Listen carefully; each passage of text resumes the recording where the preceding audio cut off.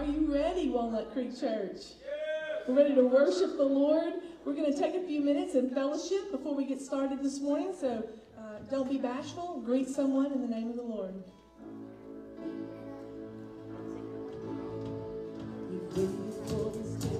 We gathered in your name, calling out to you.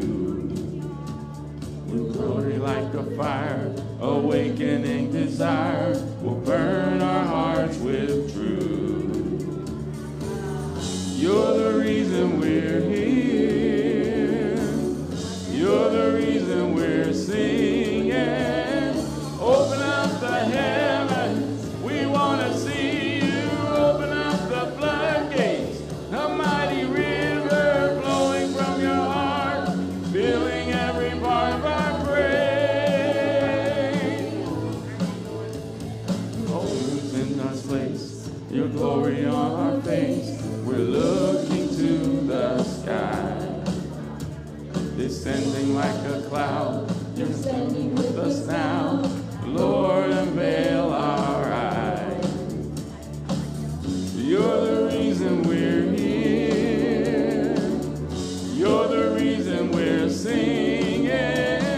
Open up the heavens, we want to see you. Open up the floodgates, a mighty river flowing from your heart, filling every part of our praise. Open up the heavens, we want to see you. Open up the floodgates, a mighty river flowing from your heart, filling every part of our praise. Show us your glory. Show us your power. Show us your glory, Lord. Show us your glory. Show us your power.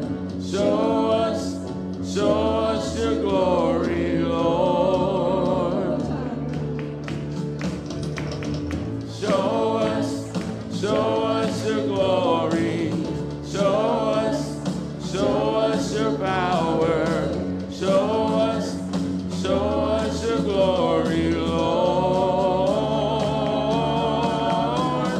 Open up the heavens, we want to see you. Open up the floodgates, a mighty river flowing from your heart, filling every part of our praise. Open up the heavens, we want to see you. Open up the floodgates, a mighty river flowing from your heart, filling every part of our praise.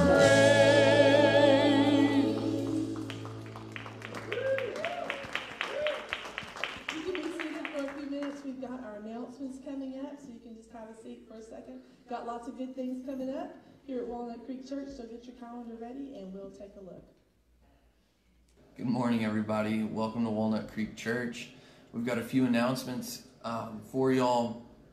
First, I just want to start off by encouraging everyone to continue on with the 2022 challenge. That is 20 minutes of Bible reading each day and 22 minutes of prayer. If you've not been able to keep up with it or fallen behind or anything, it is okay.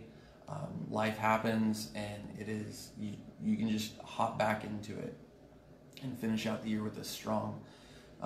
Next, I want to remind everyone we've got the Freedom from Debt campaign going on. If everyone who hasn't already turned one in, if you can turn in your pledge cards, that'd be much appreciated. Next, we've got the laundromat outreach. That is every third Saturday of the month. The next one is coming up September 17th. It is at 10:30. If you have any questions or want to know more about it, you can talk to Brother Chip and Jeff. We also have the Foundry Game Night coming up. I'm sure it is going to be a blast. Pastor David and Catherine do a great job at everything that they do for the youth, and all the events turn out wonderful. If you have any questions about it, it is Friday, September 23rd. Any questions or anything you can ask Pastor David or Catherine about. And then we have an adults axe throwing outing on September 24th. And then we also have Baptism Sunday on October 16th. And if you would like to be baptized, please get in contact with Pastor Kurt. And then we have the Fall Festival and dog costume on Saturday, October 29th. And I know I'm excited about that. Hopefully Verna and Heather will be bringing Baxter. I know Zoe's going to be bringing Honey. And we are going to be bringing one of our dogs. Not two, not three, just one. So we'll decide which one we bring. Which one behaves the most. Hopefully we can. But don't forget to like, share, and follow us on social media and our website to stay in tune with our upcoming events. All right, everybody. Y'all have a blessed day. Bye. Bye. All right. Well, wasn't that wonderful? I might bring my dog. I don't have a dog. By then, maybe I'll have one. Isn't it good to be here this morning? Isn't God wonderful? Hallelujah. Somebody give me a hallelujah. Amen. Well, if you're a visitor here this morning, or if you're online and you just want to fill out some information so we can contact you and welcome you to being a part of us, fill out the card on the back of the seat in front of you, or use the QR code. And if you have a prayer request, please do the same. There's a QR code and a card in the seat back in front of you. And also remember to let us know your praise report. Let us know when God's answered your prayer, because we want to celebrate that with you. We want to celebrate together. If we've been praying for you, it's awesome to know when God's done it, right? Amen. Isn't it wonderful? And you can rejoice with your brother and sister. Amen? All right. Well, let's read this morning Psalm 122, verse 1. My phone. Gotta get my face on the phone. All right. I was glad when they said to me, let us go into the house of the Lord. Now listen, I know this is not the Old Testament, and there's not the house of the Lord where the presence of the Lord is. The presence of the Lord is with you always. You've got the same power and spirit that raised Jesus from the dead on the inside of us now. So we can go before the throne of the Lord boldly. So let's be glad about that this morning. And as we come together, we can celebrate together that whole thing. We can celebrate the Lord. We can celebrate his goodness, celebrate his love and his mercy and his grace this morning. Be glad about it this morning. Amen. Hallelujah. I'm glad to be a part of the family of God. I'm glad that I'm a temple of the Holy Spirit. Aren't you glad this morning? Hallelujah. Let's stand together and pray. Glory to your name, Lord. Father, we come before you this morning because you are our God and our King. You loved us first by sending Jesus to die for us. Thank you for sending your son to die for us, to pay that price that we couldn't pay. Lord, we love you and we thank you so much for being so good and so merciful and so kind, Lord. This morning we're believing that you're here. We already know that, Lord, and we thank you for it. Hallelujah. And we're believing that because you're here, that you will do and be who you are in this place. Lives are going to be changed this morning. We believe it, Father. Salvations will happen, Lord. We believe it. Healings will happen. We believe it. Satan will be stopped in the lives of the people, your people, Father. We're believing for those who don't know you to come to know you this morning. In Jesus' name, Father, we thank you and we adore you. Amen.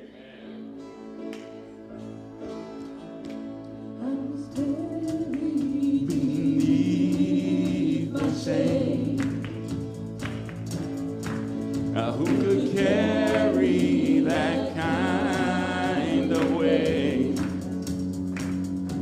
It was my doom till I met you.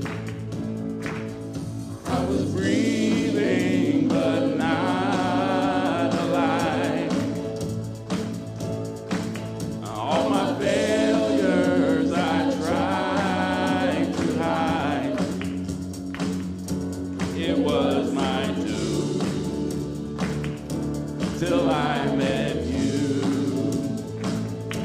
when you called my name, I ran out of that grave,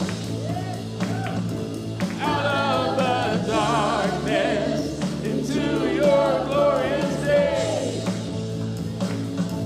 You called my name, and I ran out of that grave, woo! Out of the darkness, into your glorious day.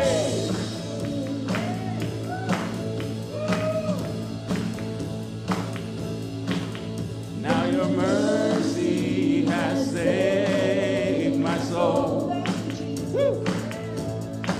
And now your freedom is all that I know. Oh, made new.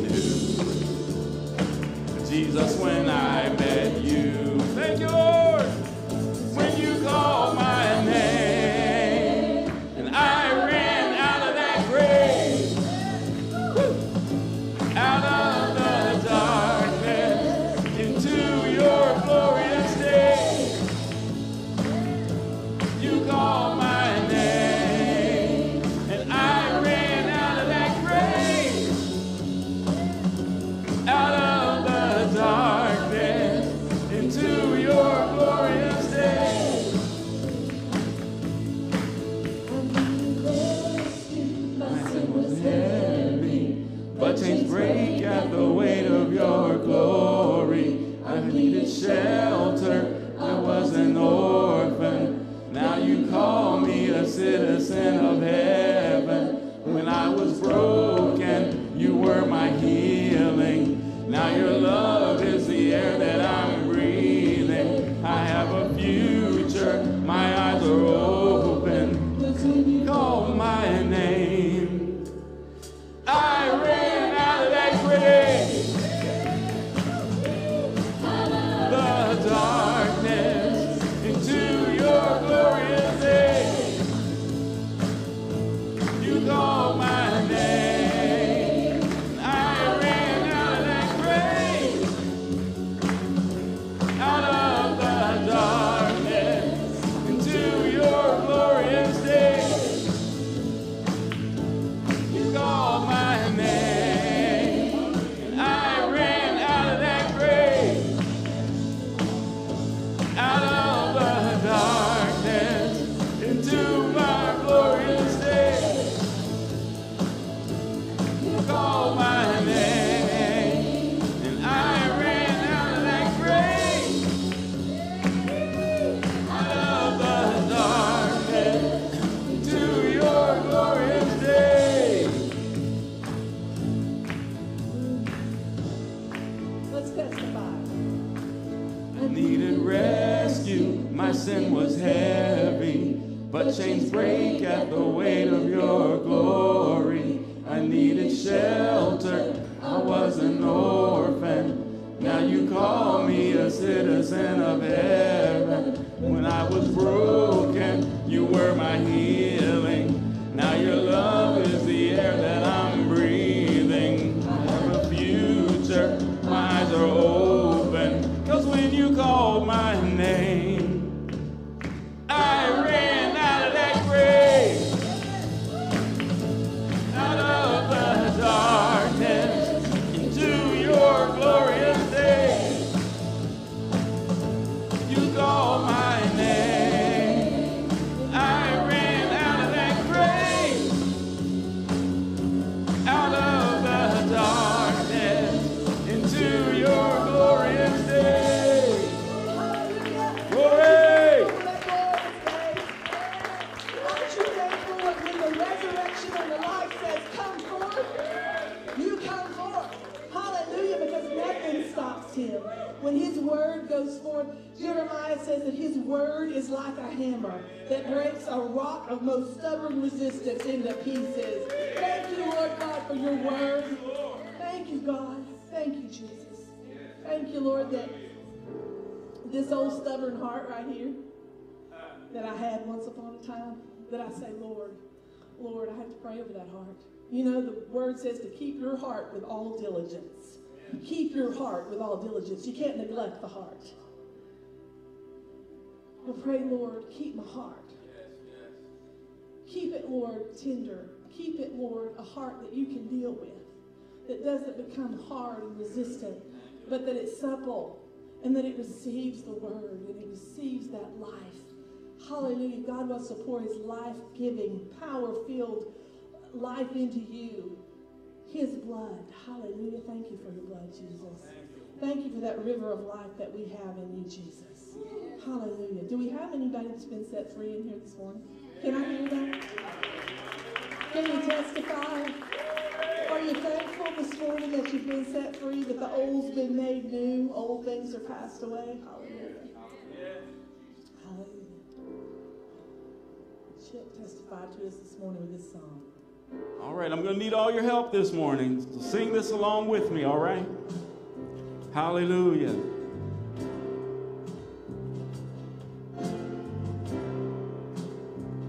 Now, if you've been walking the same old road for miles and miles, if you've been hearing the same old voice tell the same old lies, if you're trying to fill the same old holes inside, there's a better life.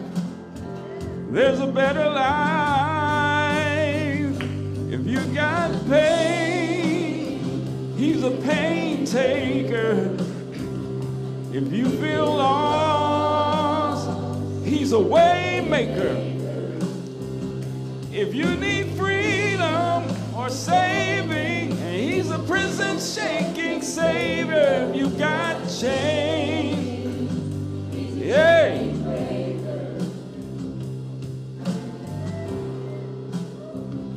Now we've all searched for the light of day in the dead of night. Now we've all found ourselves worn out.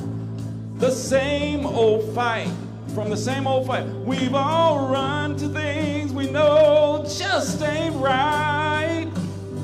When there's a better life, there's a better life. If you've got pain, he's a pain taker. If you feel lost, he's a way maker. Yes, he is. If you need freedom or saving, thank you, Lord. If you got chains, he's a chain breaker. If you've got pain, he's a pain taker. If you feel lost, he's a way maker. If you need freedom, yes, thank you, Lord. You got chains, he's a pain chain breaker. If you believe it, if you receive it, if you can feel it, somebody testify. If you believe it, if you receive it, if you can feel it, somebody testify. If you believe it, if you receive it, if you can feel it, somebody testify.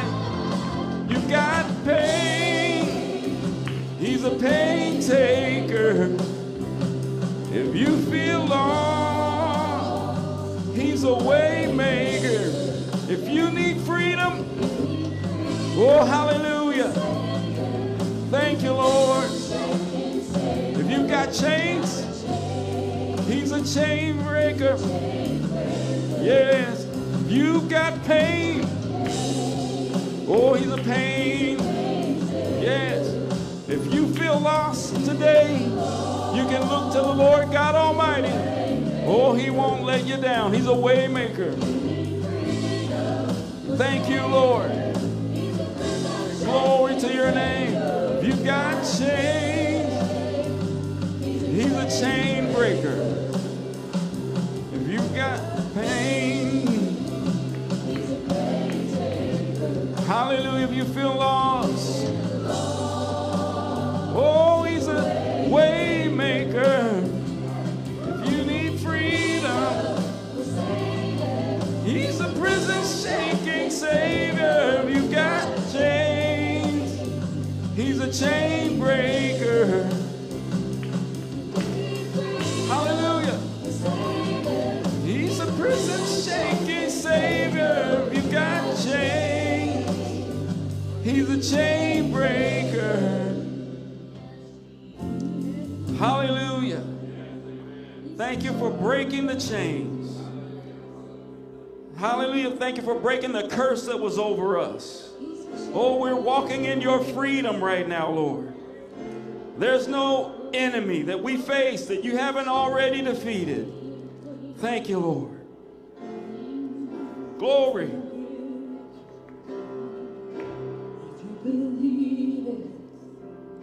If you receive it, if you can feel it, somebody testify. Woo. If you believe it, hallelujah. If you receive it, if you can feel it, come on and testify. Yeah. If you believe it, if you receive it, if you can feel it, somebody testify. Pain, he's a pain taker. If you feel lost, he's a way maker. If you need freedom or saving, woo. If you got chains, he's a chain breaker. He's a pain taker. If you feel lost, he's a way maker. Yes. If you need freedom, save me. Thank you, Lord. He got chains. He's a chain breaker. You need freedom, Savior. He's a prison shaking Savior. You got chains. He's a chain breaker. Hallelujah. Thank you, Jesus. Thank you, Jesus. Thank you to the chain breaker. Thank you, God, that in him we are set free. Yes. Thank you, Jesus. Hallelujah. Thank you, Lord. You're so good, God. Thank you, God. Hallelujah. Thank you, Jesus, that in you there's no condemnation. There's no shame. Lord God, we don't have to have regrets, Lord God. You wash us, you cleanse us. We are new in you, Jesus, in your goodness, Father. I thank you, God, that you show your mercies are new every morning. Your loving kindness, oh God, is better than life. God, thank you for your goodness toward us. Go ahead and take a minute and just lift your hands up, church, and love him, worship him, thank him.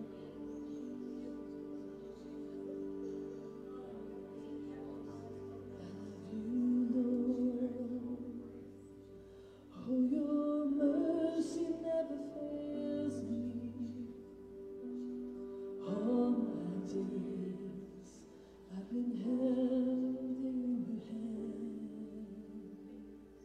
From the moment that I wake up till I lay my head, I will sing of the goodness of God.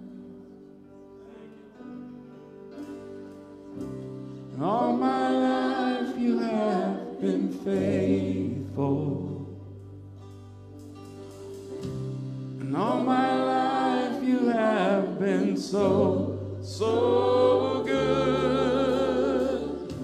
With every breath that I am able, oh, I will sing of the goodness of God.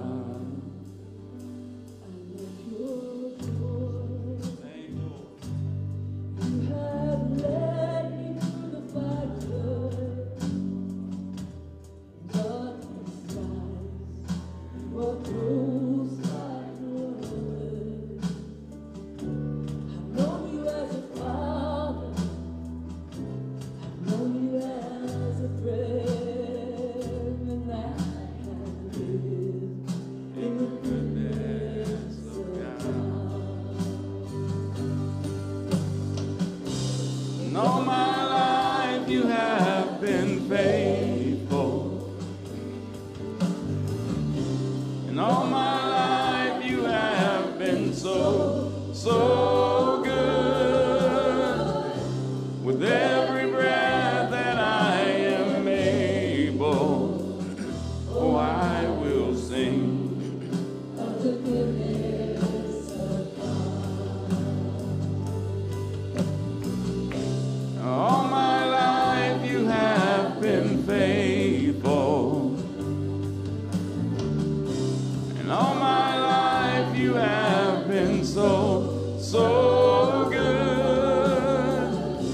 With every breath that I am able, oh, I will sing of the goodness of God. Your goodness is running after me. Your goodness is running after me. With my life laid down, I surrender now. I give you everything. Your goodness is running after me. Your goodness is running after me. Your goodness is running after me. With my life laid down, I give you everything. Your goodness is running after me. All my life you have been faithful. All my life you have been so, so good. With every breath that I am able, oh, I will sing of the goodness of God. Oh, I will sing of the goodness of God.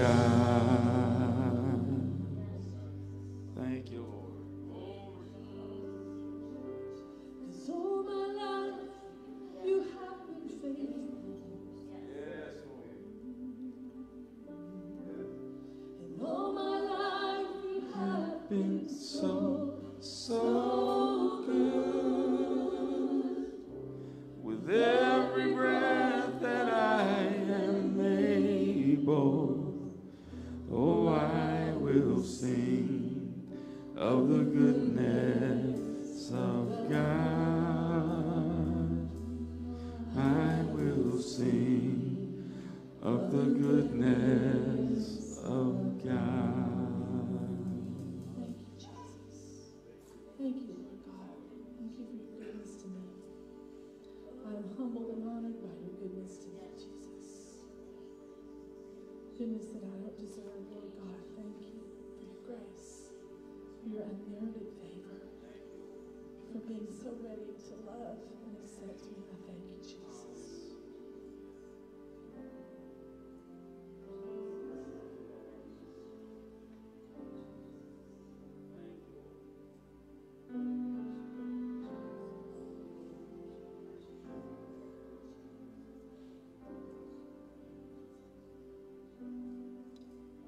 You give life, you are love, you bring light to the dark.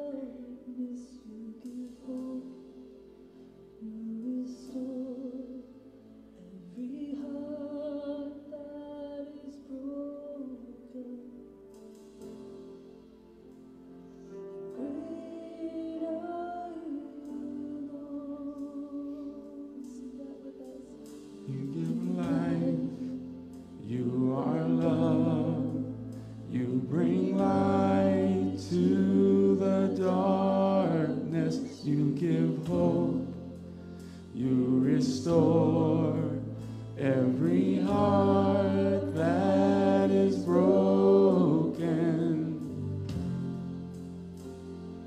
Great are you, Lord.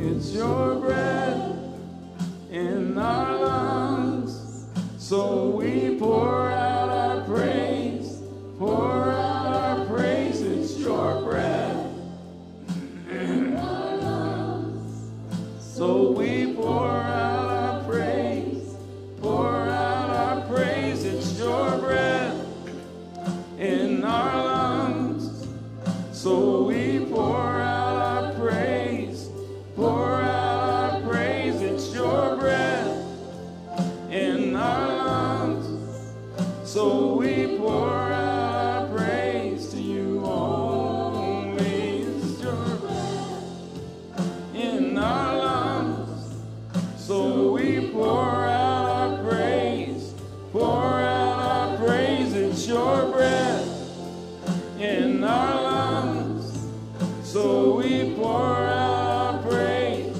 pour out our praise. It's your breath in our lungs, so we pour out our praise to you, pour out our praise. It's your breath in our lungs, so we pour out our praise to you only.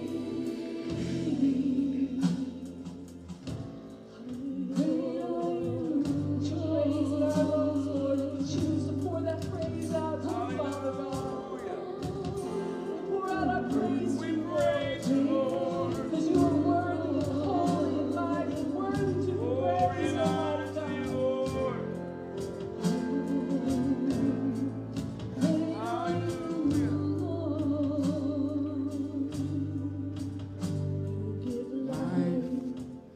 You are love, you bring light to the darkness, you give hope, you restore every heart that is broken.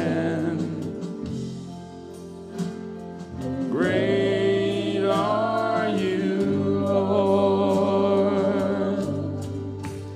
It's your breath in our lungs, so we pour out our praise, pour out our praise. It's your breath in our lungs, so we pour out our praise, holy. Only to you, God, we give you the highest praise. You're great, Lord. Hallelujah.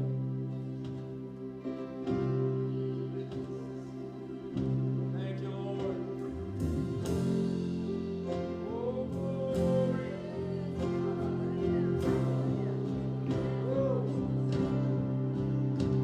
And all the earth will shout your praise. Our hearts will cry. These bones will sing. Great are you, Lord. And all the earth will shout your praise. Our hearts will cry. These bones will sing. Great are you, Lord. And all the earth will shout your praise. Our hearts will cry. These bones will sing. Great are you, Lord. It's your breath in our lungs, so we pour out our praise, pour out our praise. It's your breath in our lungs, so we pour out our praise, pour out our praise. It's your breath in our lungs, so we pour out our praise.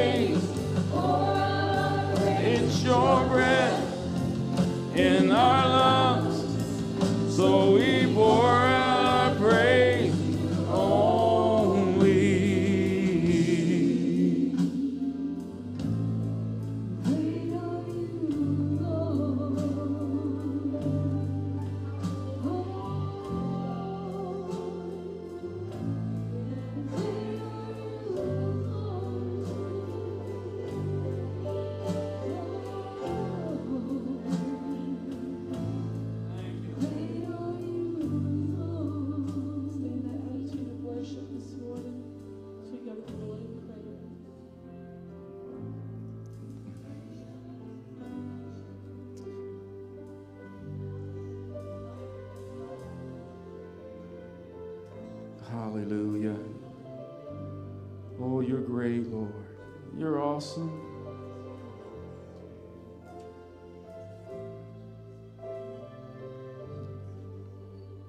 You spoke the worlds into existence. Thank you, Lord. You're great and you're awesome.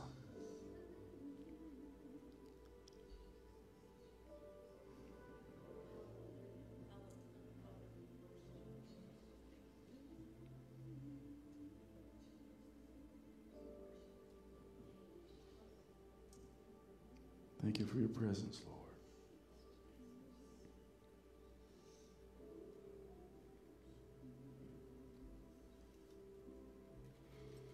Thank you, Lord. Hallelujah.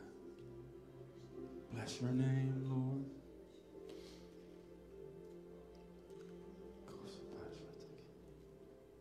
If you have any prayer request cards, please bring those forward. Now, hallelujah.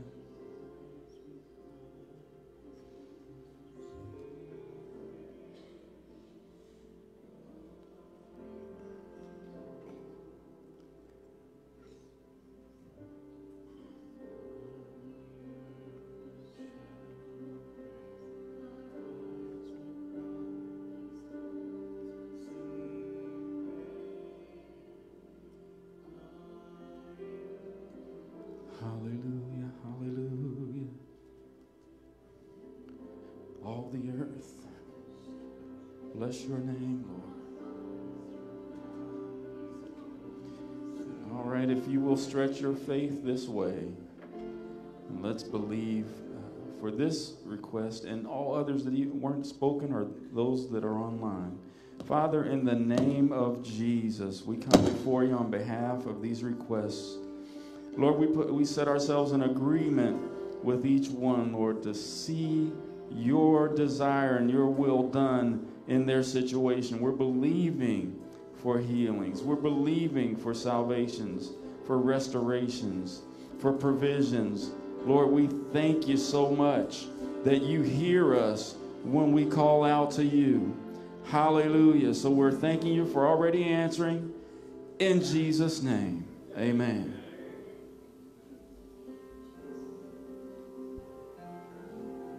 Well, praise the Lord. Give the Lord a shout of praise this morning. Amen. Hallelujah. God is good. Amen. Praise the Lord. It's good to be in the house of the Lord with you this morning. So good to see you and be a part of what God is doing today. We're getting ready to give you an opportunity to worship God in your giving with the tithe and the offering. A couple things I do want to share with you about that this morning. You know, we've started our Retire the Debt campaign, and we've got a thermometer out in the foyer to show you where we're at on that. So far, year to date, what we've received today so far is $6,800, and praise the Lord for that. Amen. And we're believing Him for the rest. Amen. And we want to encourage you to continue to give your tithe and offering to the Lord, as well as whatever you might have made a faith promise to do, or something, you know, whatever you desire, the Lord laid on your heart to do toward the debt retirement. This morning, actually yesterday, and I shared this with the elders in prayer before we came. Yesterday, I got a text from Dennis Tanner. How many of you remember Brother Dennis and Vanna Tanner came to be with us right before General Assembly, and they preached, she sang. They're missionaries at large, meaning they go all over to different places. Formerly, they were the overseers in Scotland. I've known Dennis and Vanna for many years, and Gina and I got to serve as their pastor. Well, he sent me a message, and we're still having internet trouble, or you would see the pictures that he sent me. And if you want to see them, you can see me after church, and I'll show you. But today, he is in, let me get this right, Kumasi, Ghana, in Africa. And he said, he sent me some pictures of a young lady there who is a member of the Church of God, one of our congregations that he's ministering to over there. And she is his guide liaison with the overseer as he's traveling in Ghana. And he said, he just came to me and he said she's starting her first year of medical school there in Ghana, and $700 would cover her entire first year of medical school over there. He said, I was wearing a Walnut Creek t-shirt. We had given them one when they came. And he said, I looked down and saw that and said, just something in my spirit said, well, I need to give them an opportunity to help her if they will.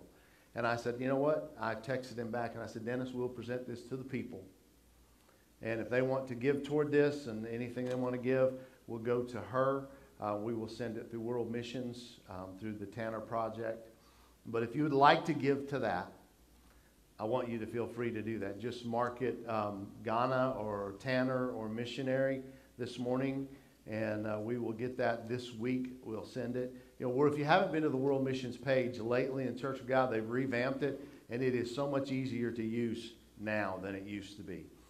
So I just wanted to share that with you. I think it would be a good thing for us to invest in this young lady as she's trying to become a doctor over in Africa.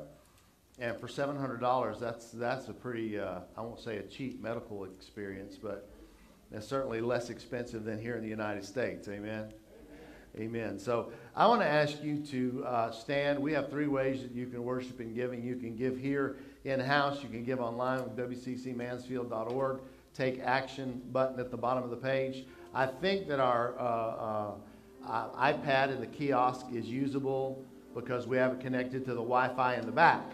So you can give that way this morning as well.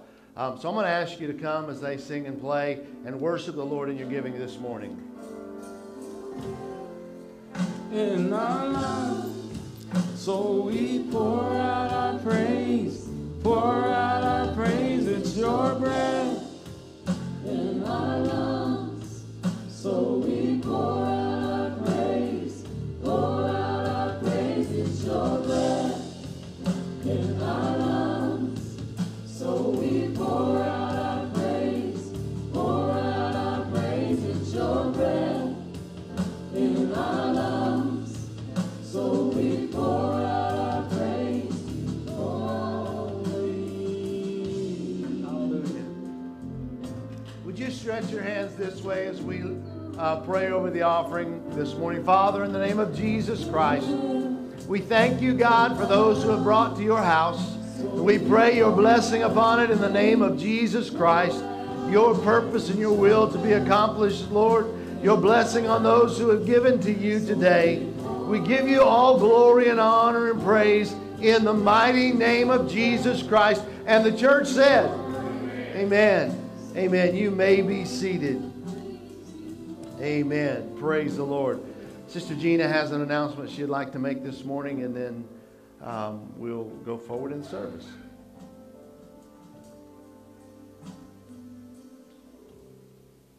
Yes, I do. I need one of those. I've got some ushers that are going to kind of help me this morning. Thank you.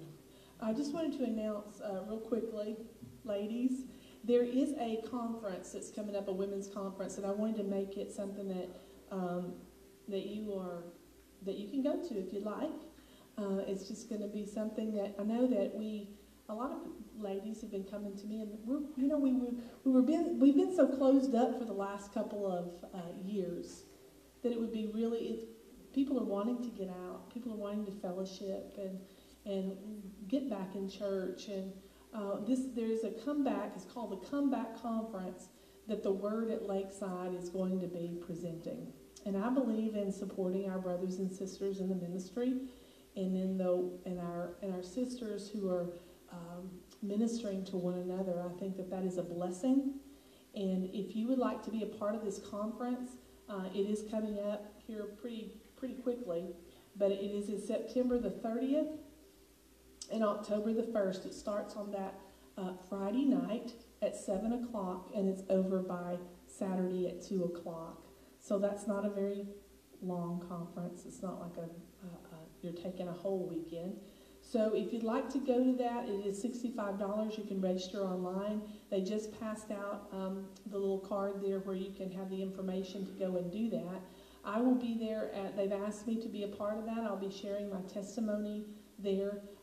They're having, the lady that's coming in, her name is Real Talk Kim. That's what her I guess her podcast name is, and she's going to be the one who'll be ministering that weekend. There will be a lot of testimonies shared that weekend, and I will be sharing mine along with those others. So if you want to be a part, you can come. If not, okay, but prayerfully consider that. I think it would be a lot of fun. And this time, we're going to have Sister Heather is going to come and minister to us in song. And she always blesses me. I know that she always blesses you. She puts her whole heart into it. And we are the ones who are so blessed to be the recipients of that. So worship with Sister Heather as she comes at this time.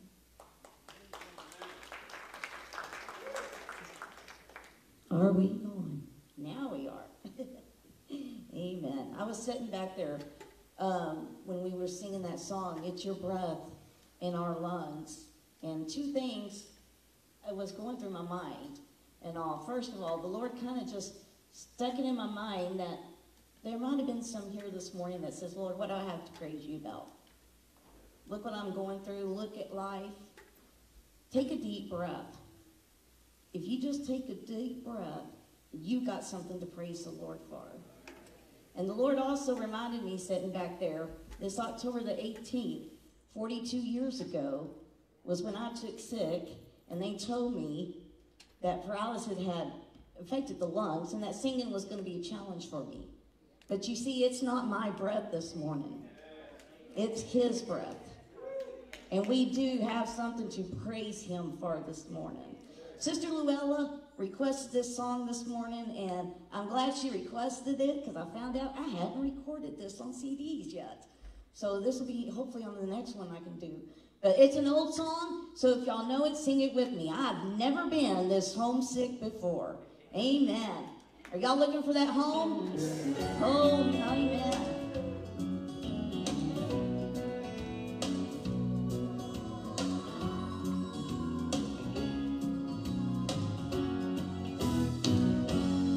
Well, there's a light in the window, the table's all spread in splendor, as someone standing by the open door, and I can see a crystal river, so I must be near forever. Lord, I never been this homesick before.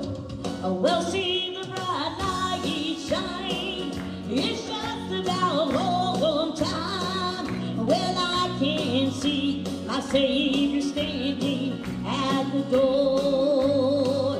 This world has been a wilderness, I'm ready for deliverance. Oh Lord, I've never been this homesick before. Amen. Oh, I like the words of this second verse here. Well, I can see the family gather, a sweet faces all familiar, and no one's old or feeble anymore. Well, this lonesome heart is crying, I think I'll spread my wings for flying. Lord, I never been this homesick before. Oh, well, see the bright light shine, it's just about home time. Well, I can see my Savior standing at the door. This road has been a wilderness, I'm ready for deliverance. Oh Lord, I've never been this homesick before. Oh, well, see the bright light shine, it's just about home time.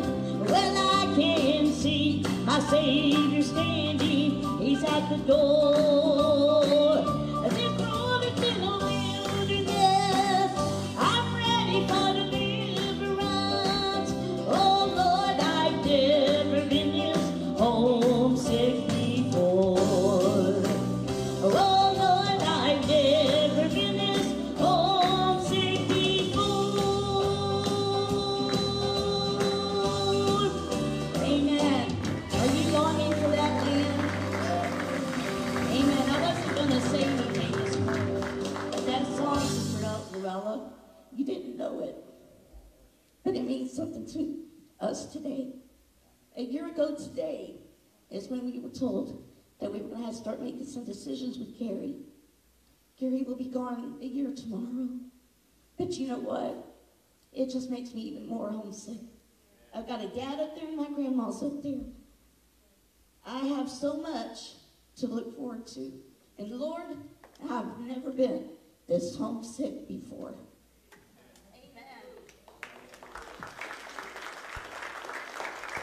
Well, praise the Lord. Amen. Isn't God good? Amen. Indulge me just a moment. I saw something up here I needed to fix. I was sitting here and I was saying, why in the world, who has got something in Speedy's bassist spot? And then I realized it was me. I had something in Speedy's bassist spot. And I can't stand that, so I just had to fix it. I'm sorry. I'm not real OCD, but I'm OCD when it comes to musical instruments. They cost a lot. You got to take care of them. Amen? Amen. And that's his guitar stand that I had my bass on. Speedy, I apologize.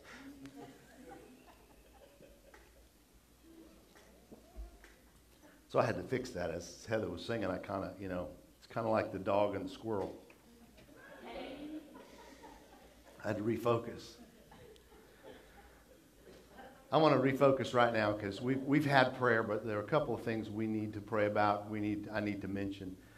Many of you know Sister Denise is not here. She injured herself, jammed her leg or her knee. She's going for an MRI today. We need to lift her up in prayer. Some of you know about Sister Linda Pierce.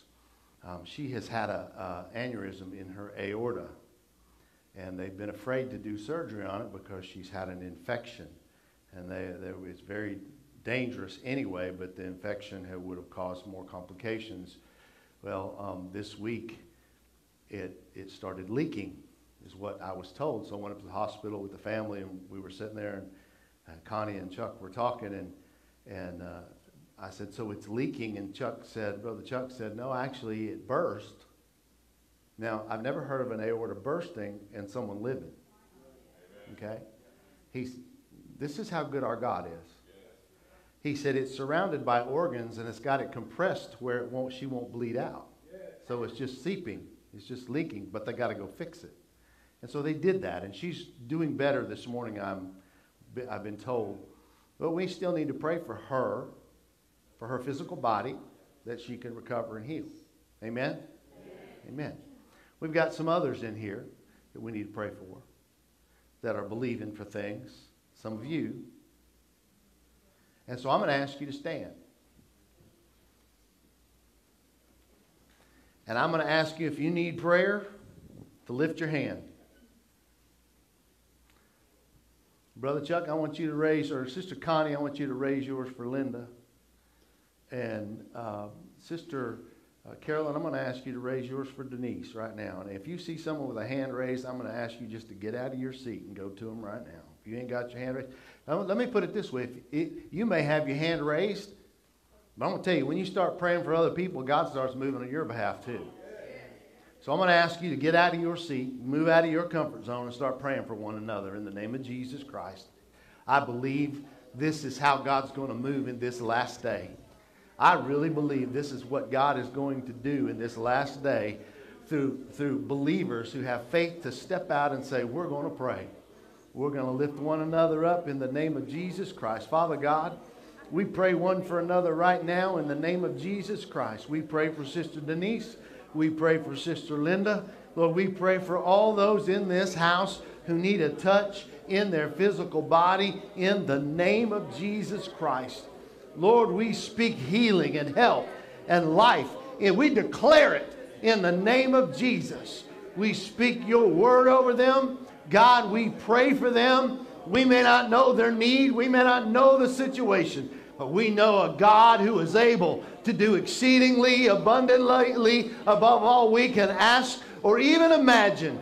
And Lord, we speak your word of life and health and healing in the name of Jesus Christ over our brothers and our sisters. God, over those who are listening and watching. Lord, over those who are in the house today, in Jesus' name. Lord, we give you glory, we give you honor, and we give you praise. in the mighty name of Jesus Christ, a name above all names. Hallelujah. We exalt you and we praise you in his holy and precious and wonderful name.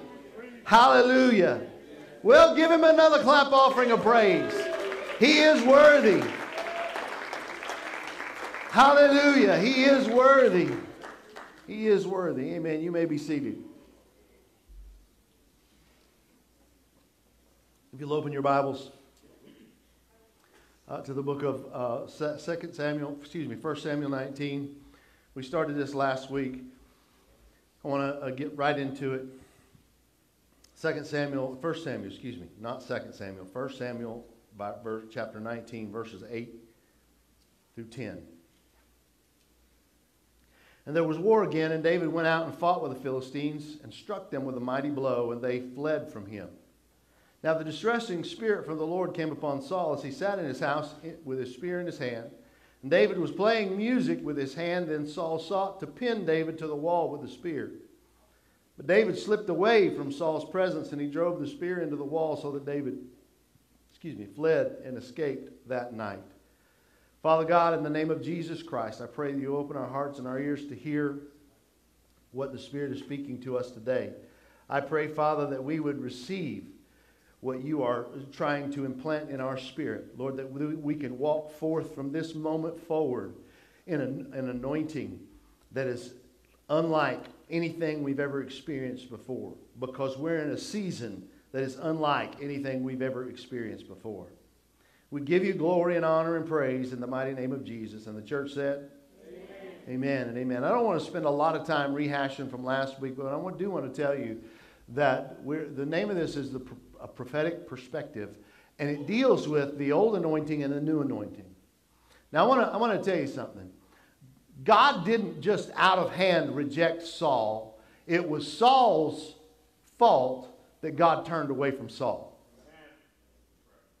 God, and I've heard preachers preach this, and I disagree with them, and it's a point of disagreement that is not major, but I've heard ministers and preachers on TV, and I've sat and listened to them in-house where they've said, Saul was the people's king, but David was God's king. Well, the truth is the people wanted a king, but God called Saul, not the people. There was no election, there was no vote, there was no appointment. God said to Samuel, go anoint Saul as king. Now he was what we would call today a fleshly or carnal individual, not heeding, or he's like a lot of Christians today, they're just running along, not really listening or paying attention to what God's trying to say to them in the moment, in a situation.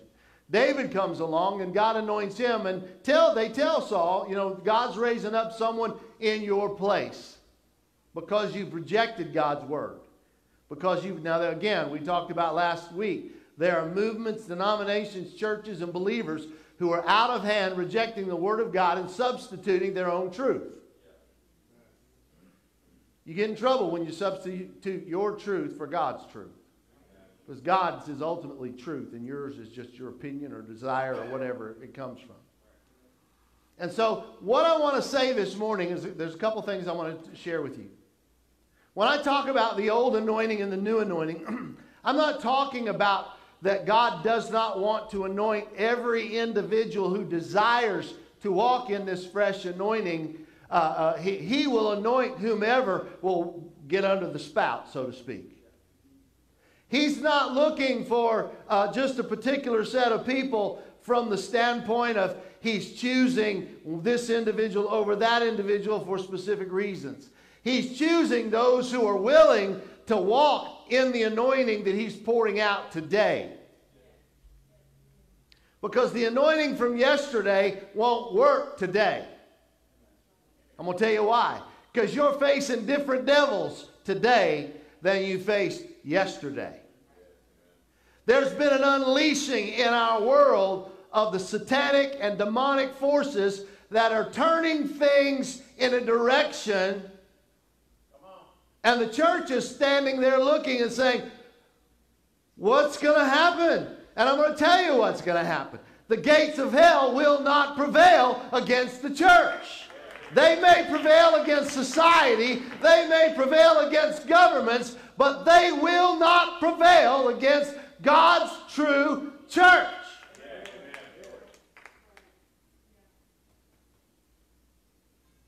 And we talk about the old anointing and new anointing. Jesus referenced it. You can look it up. I'm going to share it with you. But he said, you can't put new wine into old wineskins.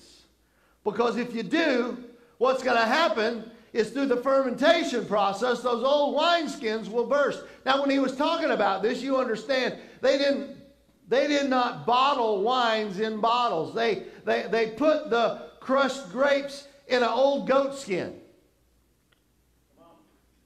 Now, if you were the goat owners, you had a herd of goats, and every time they brought in a harvest of grapes, they needed a goat skin, you'd run out of goat skins pretty fast. But there was a process that they would put an old wineskin, when they emptied the wineskin of its juice, they would throw it in a pile and it would dry out and get brittle and it would become very inflexible. Well, that sounds like a lot of people today. When we're not full of the Holy Ghost, we kind of dry out and get inflexible.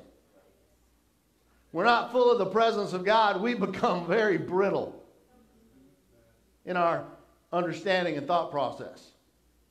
But there's a process that they would use to renew those old wineskins so they didn't have to go kill another goat. They would take those wineskins and take the stopper out, and they would sink them in a briny salt water. And they would soak them until they became saturated inside and out with this moisture. And once they had been in there for several days, they would take them and they would rinse them out. And they were pliable, but they weren't yet ready to hold them. They would take butter and oil, and they would begin to rub that old leather goat skin on the outside until it became very pliable and soft and flexible and didn't leak. And then they would take it because it had been renewed. Turn to your neighbor and say, renewed. It had been renewed and it had been refashioned so that it could hold more of the new wine. Because if you understand the winemaking process, when you crush the grapes, it goes through a couple of different things. It goes through I won't say a distilling because they don't distill it, but it goes through a fermentation process. And if you know anything about fermentation, if you've ever worked in a bakery or baked bread at home, you understand the yeast ferments and it causes the bread to rise. What's actually happening is within the yeast there's bacteria, not bad bacteria, but there's bacteria that's reacting with there's a chemical reaction and it's causing decay. And that decay is causing the gases to rise up and cause that bread to rise. Well, when wine or grapes begin to ferment, they release gases that cause that wineskin to stretch. I'm going to tell you something. When you get full of the Holy Ghost, He's going to cause you to stretch. And if you're not pliable in His hands, you'll burst wide open and He'll just leak right out of you. Now, that's not probably theologically correct, but it makes for a good picture. We got lots of Christians running around trying to be a Christian. I'm going to tell you, you don't ever try to be a Christian. You just be a Christian. You either are or you're not. There's a lot of us who've got holes in our wineskin because we haven't allowed the Holy Spirit to do the work that He needs to do it in us with that water to soften us up, the water of the washing of the Word. Woo, Lord, glory to God. Glory to God for the Word of God. And for the Spirit, that oil. And we get to a place where we can receive a fresh and new anointing. Okay? Saul was one who, he wasn't in a position or a place because he allowed bitterness,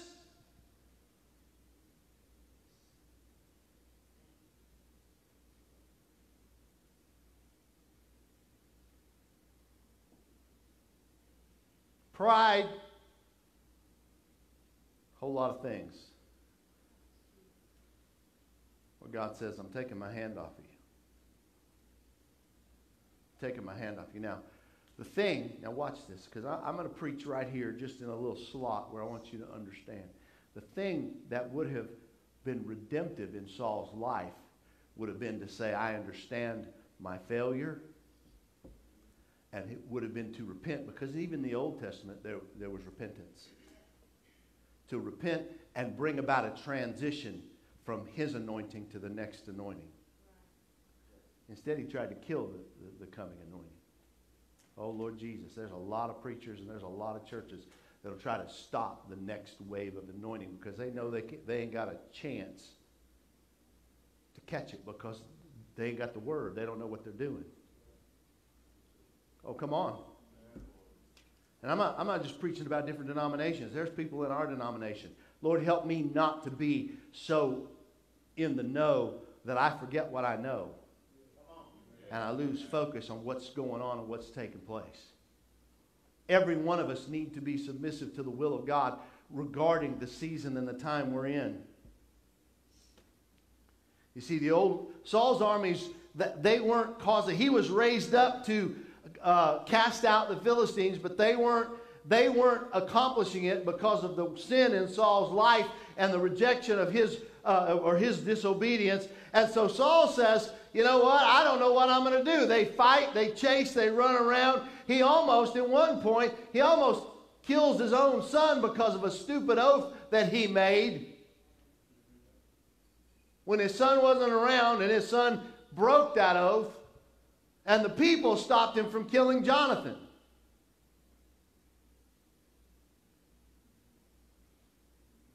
Along comes David. Man, they sang the song. Saul has killed his thousands, but David has killed his 10,000s. That's what the new anointing will do for you.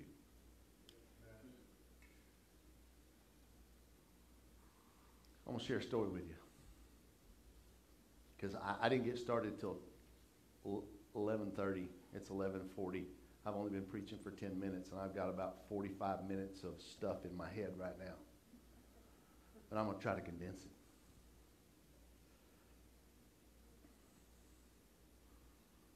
Lord help me. We are in a season.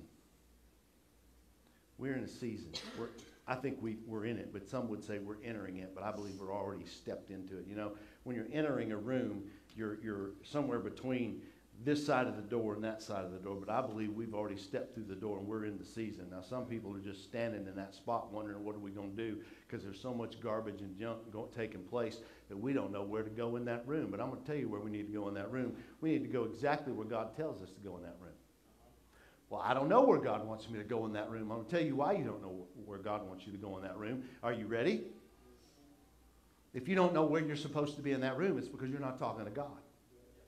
You're not reading His Word, and you're not, I read my Word. Now, so I feel it. You're getting indignant. I read my Word.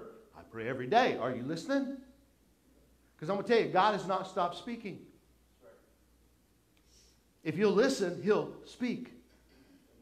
So where do I belong in the room of the season of today? What am I supposed to be doing? Well, some of you have stopped. Some of us have stopped in the doorway because we're not sure whether we can make it in that room.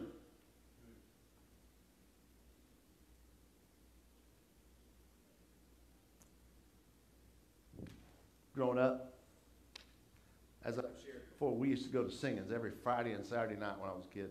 The Shakota Assembly of God, Direct Assembly of God. You probably never heard of those places.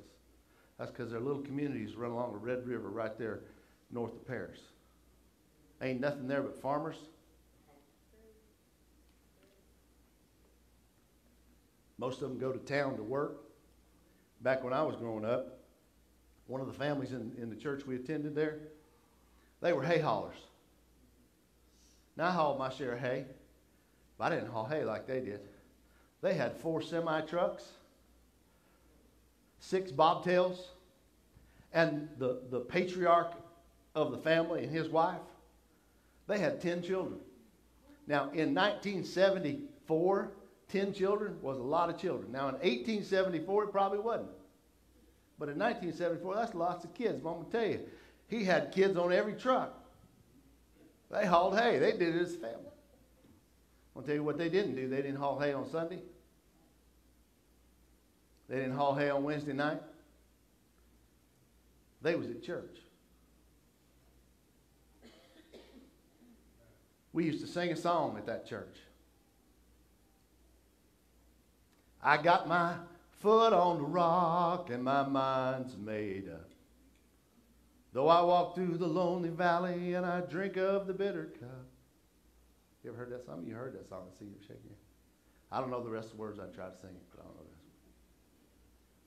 You see, some of you need to make up your mind that you're not afraid of that season. And you're not afraid of what is in front of you. Some of you need to get the Jude anointing. You don't know what that is, but I'm fixing to explain it to you. My grandson named Jude, he's 5 years old, Chip. You know, there's no reasoning with a 5-year-old. I don't care if you're a parent or a grandparent. You can only reason with a 5-year-old if they want to be reasoned with. They were with us all last week while their parents were celebrating their 15th anniversary in Costa Rica. They got in on Tuesday, picked them up Wednesday. They were here. Thursday they went to Paris because they wanted to see family and some friends. And so Gina and I and Zoe have been at the house. Well, we went to Paris yesterday to celebrate Gina's mom and dad's 67th anniversary, and her dad turns 86 on Tuesday. And so we were celebrating that, and all the family was there. And they had said, Aaron and his family had said, well, we may come home Saturday evening and be with church. You know, they've been 3 Sundays in a row. They've been church with us. That's awesome. But they decided they wanted to stay and see some friends and do some things. And I had told Jude when we got there, he gave me a big hug, and we wrestled because that's what we do, Brother Jose. When we first see each other, we don't kiss and we don't just pat on each other. He punches and I kick and we fight. Because that's what a 5-year-old and his big paw does. We have fun. We get in the floor and I act like a juvenile, but it's fun. And so he looks at me, he comes up to me. I've been there about a couple hours. He comes up to me, pulls on my pant leg, and he said, Paul, what? I thought we was fighting again. So I answered him so gruffly, what? He said, when you leave, I want to ride with you. Okay. Well, that's okay. And I know. I'm smart enough to know. Now, you got to clear it with your mom and dad. If they're coming. If they're not coming, now you can't. But, you know, if they're coming, you can come. Talking about the Jude anointing. Hold on. So the day went on, and we had ate, and we had done this stuff, and we were getting ready to go. And Aaron said, what time are y'all leaving? We're leaving about 5 o'clock. We're going to go back, get back, you know. And we went through all that stuff. And he said, well, I think we're going to stay. And I said, well, okay. I get it. That's fine. We'll go home. And I was in the utility room putting the dog bowl up because we had our dogs there with us. And I was doing all this. And the utility room's right off the kitchen at her mom's house. And here comes my grandson, 5 years old. Walks into the utility room. Wraps his arms around my leg. He says, I'm going with you. I said, well, we need to talk to your mom and dad. And he said, no. No. I'm going with you. And I said, well, I didn't want to get in trouble. You know, he's 5. He can handle himself. I didn't want to get in trouble with my daughter-in-law and my son, you know. I'm like, well, let's talk to your dad and see, you know, and so we go into the den and we go in there and I just I'm not sure what to do, you know. And Gina, she's coming along and all of a sudden Jude looks at me and looks at Gina and says, I'm riding with y'all, I'm coming with y'all. And his dad says, our son, he says, well, Jude, you know, they may not want you to go or you may need to stay here because he's 5 and he's never spent the night away from his parents without his sisters.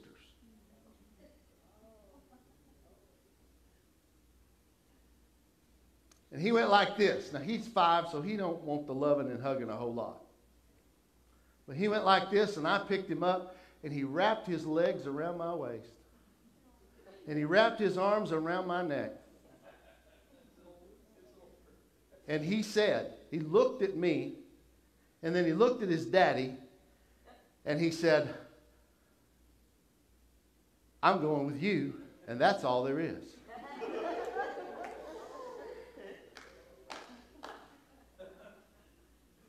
I looked at his daddy, and his daddy goes, I guess he's going with you.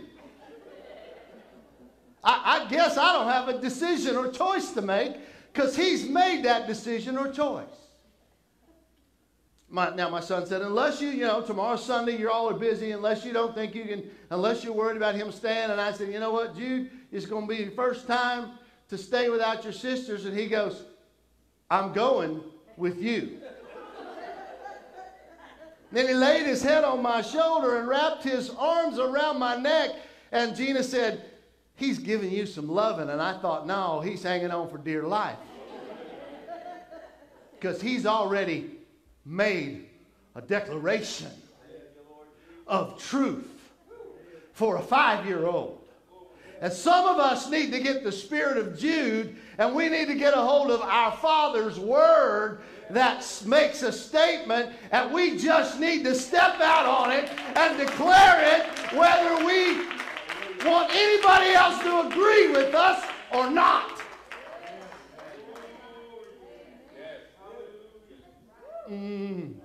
I'm just going to say it. I'm just going to say it. Some of you need to stand up and look at the devil and say, shut up.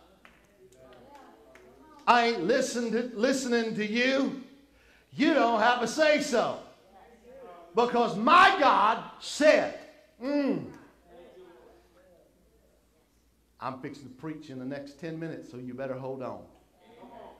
In Isaiah, he prophesied that Jesus was coming, and he said he was wounded for my transgression. See, there's a lot of people that are hung up on their past law breaking. I got to get a clear mouth for this.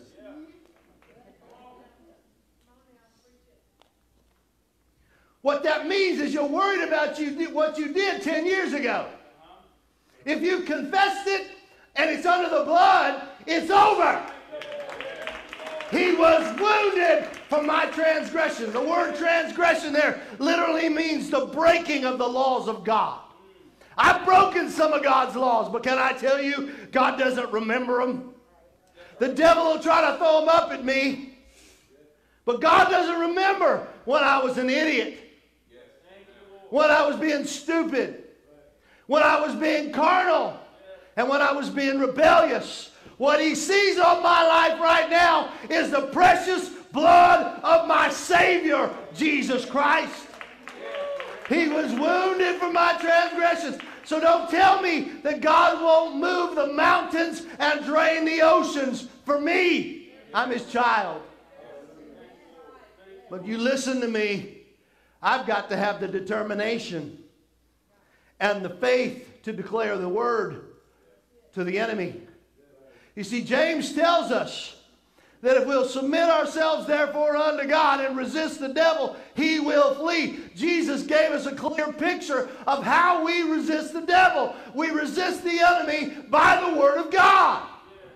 He was wounded for my transgressions. Don't you come up in here accusing me, you accuser of the brethren. Shut your mouth. He was wounded for my transgressions. He was bruised for my iniquities. You know what the iniquities are? You see, if you break the law, that's the transgression. But once you stop breaking the law and you're just walking around and you're not doing anything wrong, you still have the iniquity on you. It's the mud from the sin, the act of the transgression. Sign says don't walk on the grass, and I get off on the grass because I don't care about the sign. I have broken the law of that sign. Now, when I get back on the sidewalk, I'm no longer in transgression, but I am in iniquity. I am carrying the evidence of my transgression upon me.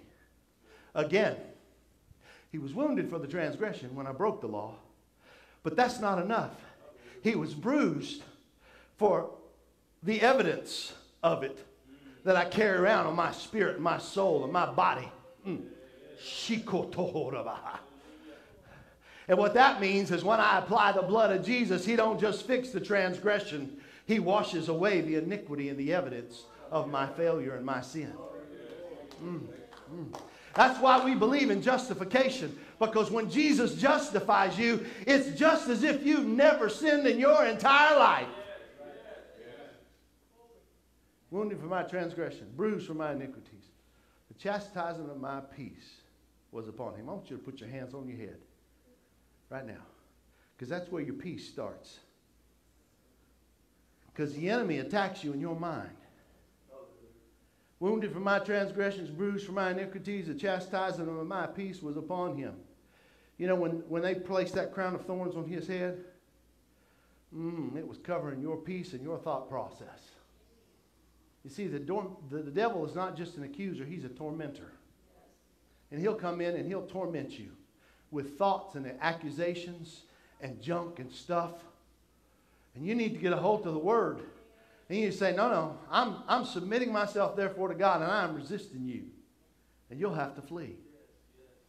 You see, some of us can't get beyond our own mind to receive what God has done for us. Do you know there are people, there are individuals who think God can't save them because they've been so bad? They must think that God is so weak. There are people who think that God can't deliver them or won't deliver them because of their past. But they don't have the understanding of the Word, because your past doesn't stand before God. Jesus Christ, the Son, stands before God in your stead if you're His.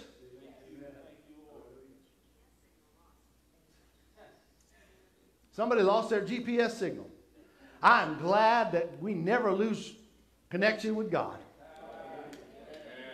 Let me tell you something right now. The anointing I've got on me, I can preach about anything. I'll pull it in and tie it along. I'm telling you right now, you need to get this. We've got to get this. He was wounded for my transgressions. He was bruised for my iniquities. The chastisement of my peace was upon him. And by his stripes, my entire being, my body, soul, and spirit has been healed in the name of Jesus Christ. The devil will tell you, I know he'll tell you. He's told me, you're not good enough. You don't deserve it. You've done things. You know what I say to the devil when he starts saying those things? I say, you're right. I'm not good enough, but he was. You're right. I don't deserve it, but I didn't buy it. It was just given to me because of the grace of God through his Son, Jesus Christ. He died for me. He rose for me. He ascended into heaven for me. He's seated at the right hand of the Father, interceding for me.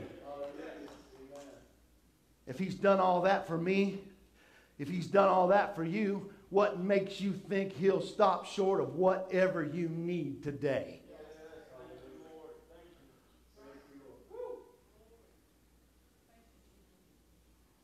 Now I'm going to take you to Exodus.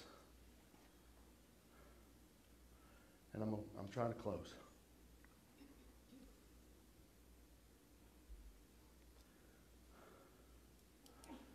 When Aaron was anointed high priest, there's a couple of things that he did. It talks about it in Psalms. When they anointed him, they broke what they call a spikenard. It was about a pound of oil on the top of his head. And the Bible tells us in Psalms that it ran down the beard, even Aaron's beard. And Jewish historians tell us that he was so covered in oil when he was anointed as high priest. When he walked in the sand, he left footprints, not indentions in the sand, but oil footprints from the anointing that he had. And I want to tell you, when you and I are covered by the Holy Spirit, when we're anointed by him, people don't see us walking around. They see the footprints of the Holy Ghost. They see the footprints of Jesus Christ. They see that's what they're supposed to see in us. But there was another thing before that they did that was very peculiar. Very peculiar, very unusual. You probably read about it.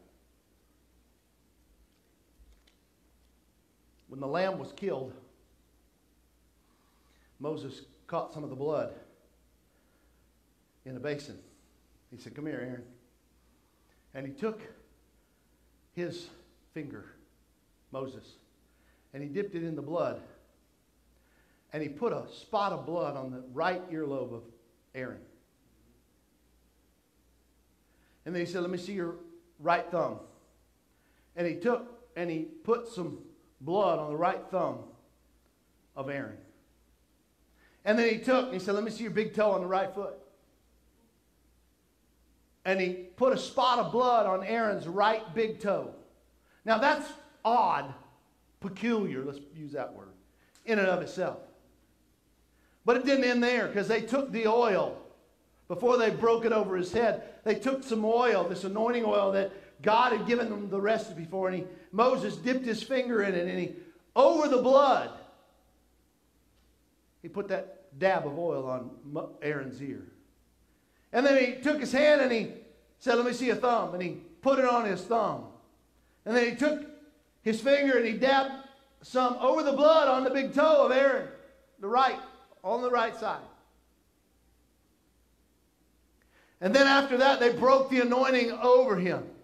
Now, you understand, they weren't living in the day where we have the free grace of Jesus Christ to reach out and claim. They were living under what was about to be the law that God had given to Moses and the children of Israel. But what was happening was not only symbolic, but an actual event where God was covering the high priest with the blood. Peculiarly enough, the blood was over his ear. Now, I'm going to surmise here what I think. You know, we can be distracted by the things that we hear.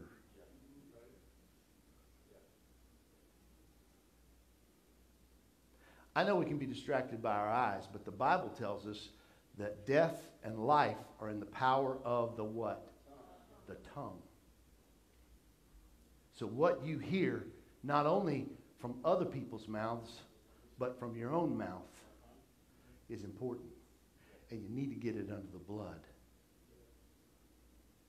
But not only do you need to get it under the blood, it needs to be covered by the Holy Spirit as well. It needs to be anointed. Your hearing doesn't just need to be saved, it needs to be anointed. There's a difference. The work of your hand doesn't just need to be saved, but it needs to be anointed. There's a multitude of people who are content to walk in salvation and nothing else.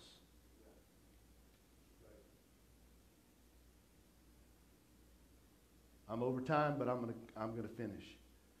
We are preaching and teaching and living a very selfish gospel if all we are teaching and preaching and living is salvation for our own self.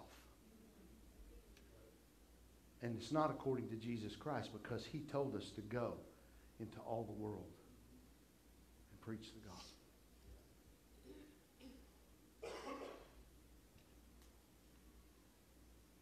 Everything that we do, everything that we hear, everything that we do, and everywhere we walk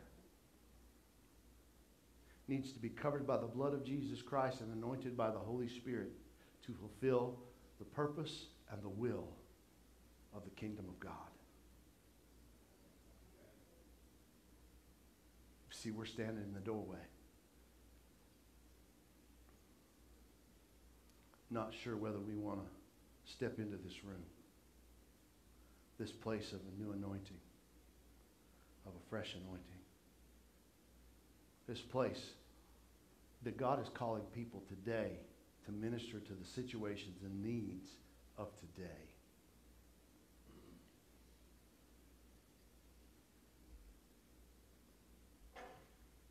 You can't do the work of the kingdom on the old anointing. Everybody's got a car in here, raise your hand. Go ahead, raise your hand. If you own a car, you got a car, you drive a car, you're riding a car, you got a car. When I was growing up, they used to advertise, so this applies to everybody. They used to advertise that you needed to change your oil every 12 months or every 12,000 miles. Anybody remember that? When I was a kid, that's what they'd tell you.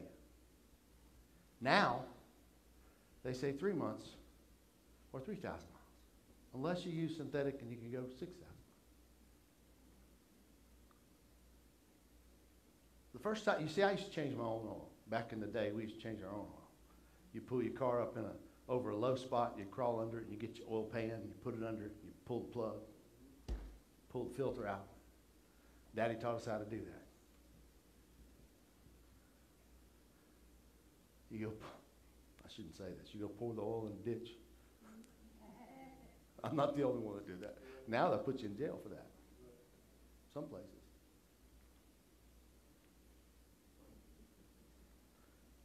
Whenever you change your oil, you understand it has to be changed because it breaks down. It gets old. It's not as useful. And if you don't change it,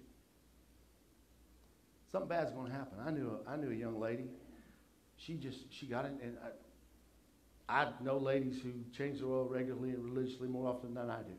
She didn't. She drove a 1976 Corvette. Never changed the oil. Car got hot, locked up on her. She thought it locked up on her.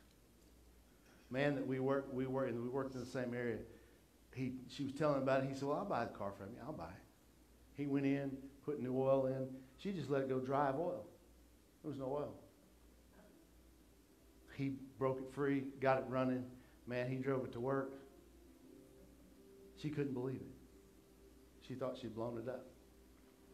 Now, I don't know if that was a ploy or not, because about 6 months later, they got married. That has absolutely nothing to do with the story, except that I found it really interesting that she now owned the car again.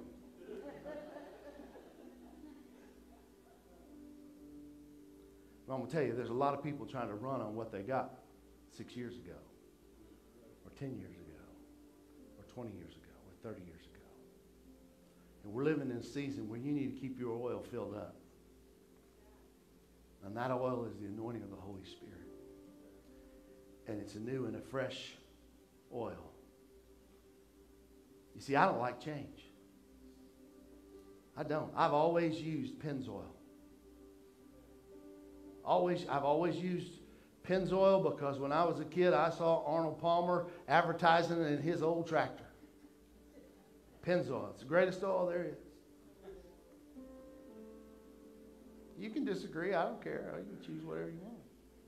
I don't use Pennzoil anymore because now they tell me when I pull my 2019 truck into the bay, they tell me, they say, yours calls for full synthetic. I said, well, how much is regular Pennzoil? Oh, it's $25, $30 for a change. I said, okay. How much is full synthetic? It's $90. I'm like, I know.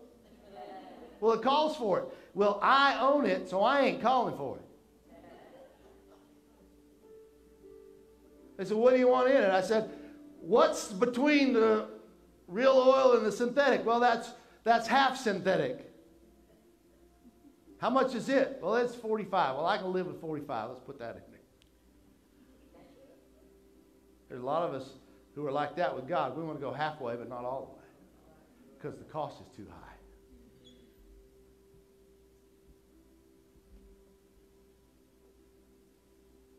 We'll go part of the way. But I don't know about going all the way because the cost is pretty high. I'm telling you, this prophetic perspective, you got to get all in. You got to step all into the room. You got to step all into under the anointing. You've got to let God do what He wants to do in your life and through you. Because if we're going halfway, we won't make it. We need to get that attitude and anointing where we make a determined decision that I'm not giving up. And I'm not going to cave in to the enemy's voice. I'm going to know the Word, and I'm going to proclaim the Word, and I'm going to declare the Word in my situation. By the way, not just in my situation, I'm going to declare it over those around me in the community. Now I'm going to share this story and we're closed.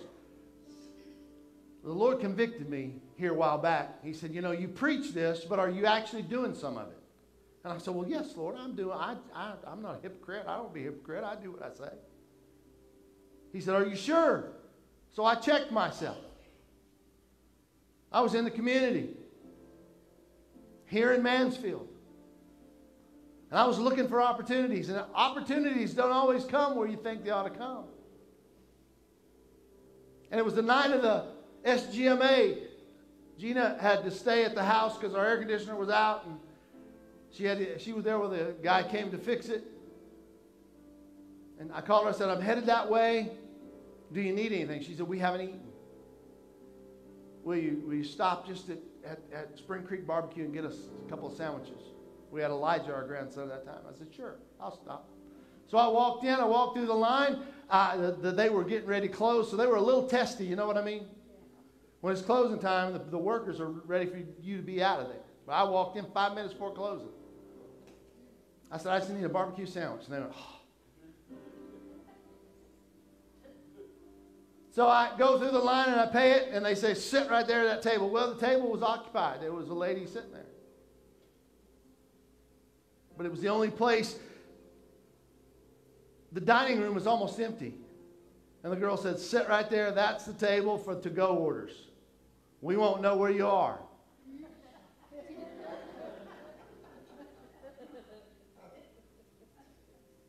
So I walked over, and the lady was sitting there. I said, may I sit here with you while I'm waiting? She said, yeah, sure, sit down. And so I just started talking. She said, you're eating awful late. And I said, yeah. She said, I got here too late for the ribs. I said, well, when you snooze, you lose. I mean, it's closing time. And she laughed, and she said, why are you here so late? I said, well, just got done with something at church, and I'm taking my wife and grandson some food. And she said, oh, we got to talk about the church. And she's actually from Cincinnati. She moved here because she had been in an accident, and the doctors that she needed to recover from that accident were here, and she couldn't get the care and treatment she needed where she was at, so she moved here. She was showing me some of her scars. She said, I'm still in a lot of pain. And right then the Holy Spirit said, what are you going to do? I said, my church will be praying for you. Well, I will call your name out, and this was a Saturday night. I'll call your name out in service on Sunday. And she said, oh, thank you. And I did that Sunday. But as I said that, the Holy Spirit said, is that all you're going to do? And so I just said, but if you'd like, I'll pray for you right here, right now, in this restaurant. And she said, oh, please, would you? And so I just did the Pentecostal thing. I laid hands on a woman. I don't know if she was used to that or not, but I laid hands on her. And I just started praying.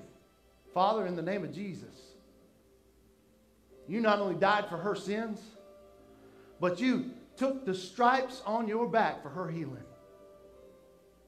In the name of Jesus, I felt the Holy Spirit hit, and I was praying. I was saying to myself, don't speak in tongues, don't speak in tongues. You may scare her to death. I couldn't help myself. And I prayed for her. Now I'm going to tell you this to pat myself on the back. This is the way we should function on a regular basis as individuals. Not because I'm a preacher, but because I'm a child of God sharing the message and the gospel of Jesus Christ everywhere I go. Every one of us. I gave her a card. I told her to come see us. I hadn't seen her yet. Whether she comes or not is irrelevant.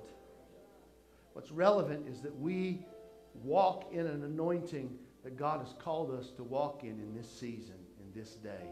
And we're going to have to do it out there every day. I'm going to ask you to stand.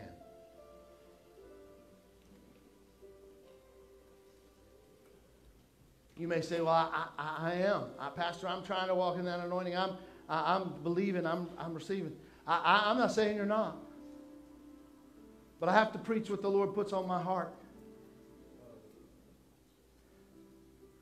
And I want to admonish some of you that you need to begin to declare and proclaim His word. Some of you already are. I'm not saying you're not. But for those of you who haven't started doing that, you need to find the word. You need to find the truth of God in this Bible and begin to speak it forth into your situation in the name of Jesus Christ. If it's over your lost loved ones, your husband, your wife, your children, your grandchildren, You need to find the passages. I'm going to tell you what you need to look for. You need to look for those passages that talk about household salvation. Now, you can argue about that, but I'm going to tell you, Joshua said, as for me and my house, we will serve the Lord. Can I tell you, in the New Testament, there was a jailer who got saved because Paul and Silas demonstrated the power of the Holy Spirit. But it wasn't just the jailer, it was his household. There was a man by the name of Cornelius who gave alms and did right before God. And Peter came and preached, and the Holy Spirit fell on him and his household. You can affect those that are related to you. I'm talking about a new anointing. No, you can't make the decision for them, but you can be so full of the Holy Spirit that they can't stay away. You can pray with passion and power where God moves.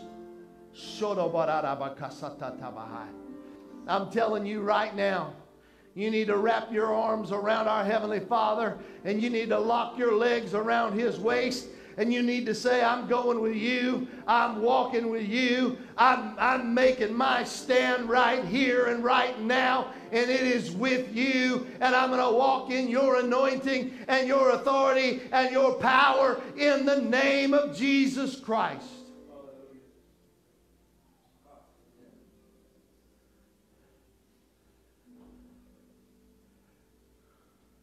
Father, in the name of Jesus,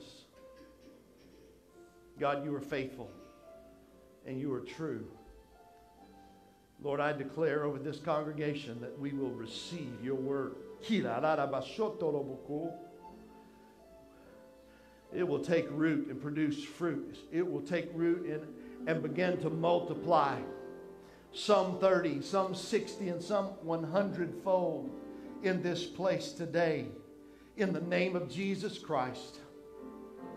In the name of Jesus Christ. In the name of Jesus Christ. You're ready to walk under that anointing right now. I want you to lift your hands to Him. And I want you to, in your way, just say, Lord, I surrender to you in this moment for this anointing, for this season. In the name of Jesus Christ. Lord, I want to walk in your anointing for this day, for this hour, for this season. I'm going to speak your word. I will declare it. And I will proclaim it into my situation in this season. And dead things will come to life. And walls that the enemy has built will come crumbling down. In the name of Jesus Christ, doors that have been jammed shut by the enemy, you will bust open and we will walk through, because we will declare and proclaim your word in the name of Jesus Christ. And we give you glory and we give you honor and we give you praise in His holy precious name. Hallelujah! Hallelujah! Hallelujah! Hallelujah!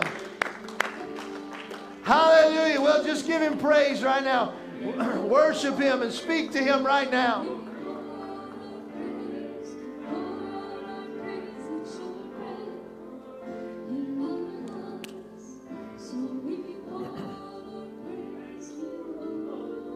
Hallelujah! Hallelujah! Hallelujah! Father, in the name of Jesus Christ, Lord, we will walk in your new anointing. God, for this season and for this time, Lord, we will be as the sons of Issachar, who had understanding to know what to do in this season that we're facing and we're living. We give you all glory and honor and praise in the mighty name of Jesus Christ. And the church said, Amen. Amen. Amen. God bless you. Thank you for being here. We love you. We appreciate you. Have a great rest of the week. Have a great week. Enjoy your Labor Day for those of you who are off tomorrow. Walk in His anointing in Jesus' name.